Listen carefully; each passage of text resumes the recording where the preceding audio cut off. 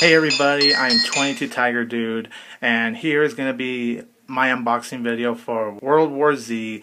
Before I get started on this, I know you guys are probably saying, damn 22 Tiger Dude, the quality on your unboxing for World War Z looks so much better than the quality on your first ever unboxing of Star Trek Into Darkness and Now You See Me. Well, the reason I record through my phone is like to kind of test it out, how it looks, and I want to apologize again for the quality not looking the best. I still appreciate your guys' comments. You guys seem to enjoy it. World War Z, I'll do a DVD review with it, probably along with Star Trek Into Darkness and Now You See Me, since I haven't done a DVD review for those yet. My mom actually bought this on Target for only $15.99. That was really nice of her. Since we went to Red Lobster for my grandma's birthday, on the way, we just went to Target. She said she'll do the honors of buying it.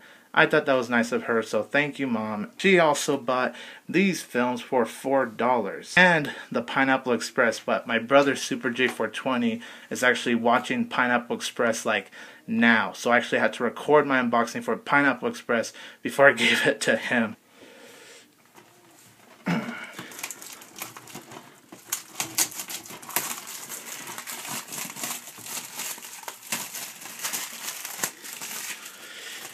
Okay, so we get this very, very creative cover. I love the cover of what they did with World War Z.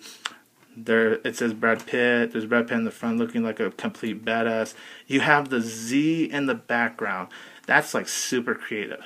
And it says it's a thrilling, epic, and spectacular film. And if you guys saw my movie review for this, you know that I liked World War Z. I thought it was a cool film. It was a different take for the zombie genre, because usually for zombie films you see the same old thing.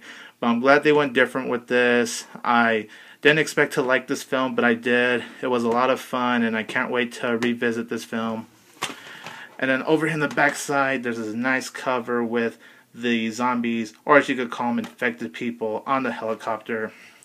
It says riveting, intense, smart, and beyond exciting. And then look, there's the cover right here. The film is PG-13. Well, that sucks. There's no bonus features for World War Z. But oh well. Now let's take a look right inside. Oh my gosh. Really? Why is it that most of the time I open up a cover, it's nothing but blank, no creativity? The disc, all you have to do is at least look exactly like how the front looks, or any other designs. I would be happy.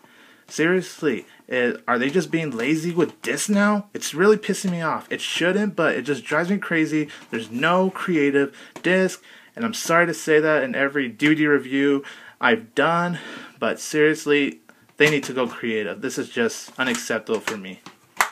But thanks to you guys for watching this. I'll basically go through the same thing in my DVD review. Subscribe to my channel, like and share this video, follow me on Facebook and Twitter. Comment below, tell me what you think of World War Z, and I want you to tell me what is one of your favorite Brad Pitt films. One of my favorite Brad Pitt films is Fight Club. I am 22 Tiger Dude, and don't forget that I will always have Tiger Power!